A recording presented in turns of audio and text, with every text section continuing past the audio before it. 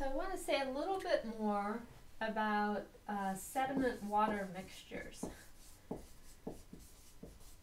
So the sediment mixing with the water changes the characteristic of the water. And when we were talking about turbidites, we talked about how the density of the flow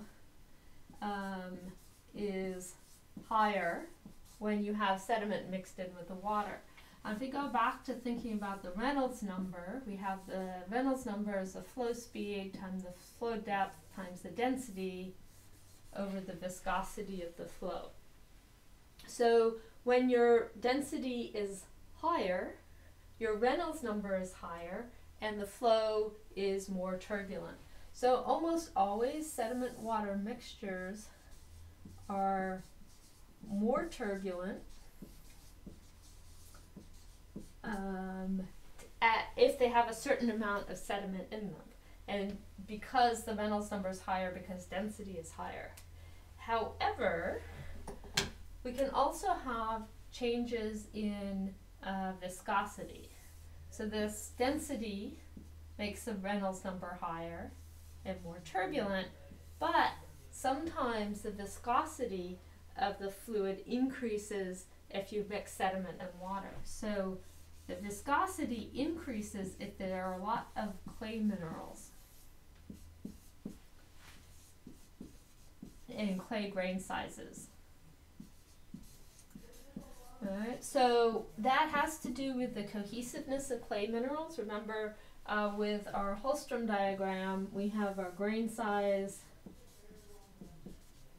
and our flow speed, and we have this characteristic here where we have the clay grain sizes are hard to erode.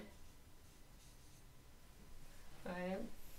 That cohesive behavior here is the same, is equivalent. It also produces an increase of viscosity. So if you have a lot of clay in these sediment-water mixtures, then the flows are less turbulent because the viscosity, an increase in viscosity reduces the Reynolds number. And if you have enough clay in the flow, sometimes the mud flows can actually be laminar. So if you mobilize a huge amount of mud that's behaving as sort of a viscous fluid as opposed to as glass or something like that, you end up with this very thick flow. And it's one of the reasons mud flows are sometimes very damaging to people's houses, is because they don't go and flow around the house because they have so much internal friction, and they're behaving as a highly viscous flow. They'll just push the whole house over. Okay. So the sediment-water mixtures are really interesting in terms of how the laminar and turbulent behavior varies depending on how much sediment is present and what the grain size of that sediment actually is. And then there's a second thing that's really important for sediment-water mixtures, and that's that the grains, usually when we've been talking about grains, we've been talking about them in isolation. Say we have a grain on a bed. But in sediment-water mixtures, the grains are really densely packed. So you have water between them here. And usually when we've been talking about sediment transport, we've talked about, say, the Bernoulli effect picking up a grain. But one of the things that happens in these really dense flows is that the grains will collide with each other. All right, so if this grain is moving up and it collides with this one, it'll push, this grain will move up and it'll collide with this one, and it might end up moving that way, or maybe it collides with this one. So the grains can actually be transported much more easily because they're colliding against each other, and the energy that the grains have are being transmitted to other grains instead of to the friction in the water and the flow.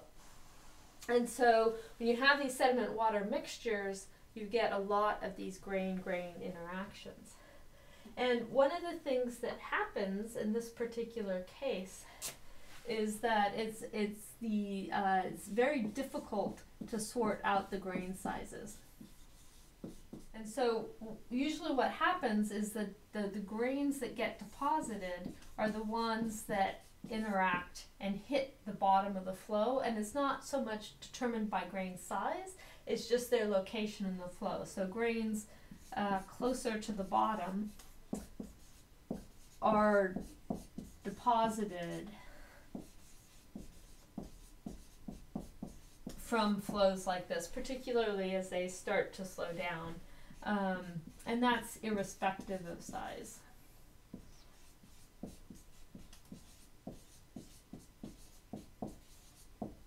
Okay, so if we think back to the Bauma A facies, which is that bottom one that is massive, that is what's happening to get that deposit. The initial part of the turbidite has so much sediment in it when it's depositing the Bauma, the A part, that those grains are colliding and you're not sorting them very well.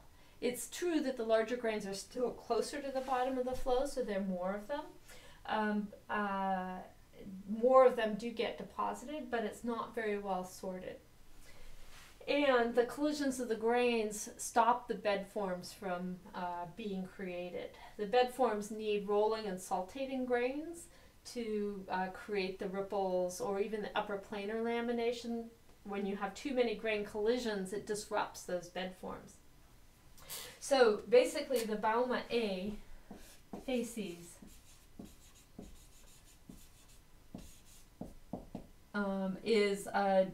suggests a dense sediment water mixture. Thanks for watching.